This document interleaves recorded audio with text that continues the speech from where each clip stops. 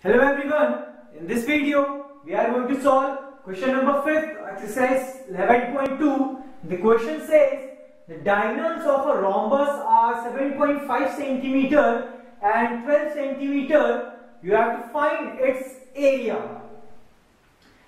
We know that the area for the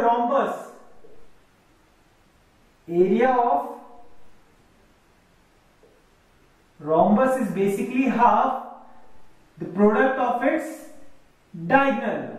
Means its area is half d1 into d2, where the d1 and d2 are its diagonal.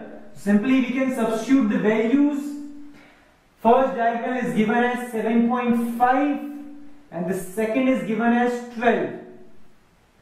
Solving this can be cancelled 6 times, and when we multiply 7.5 with 6 into 5 is 30, carry 3, 6 into 7, 42, and carry 3, which is 45, and there is one decimal, so we'll put here. So the area will be 45 centimeter square. So this should be the area for this rhombus.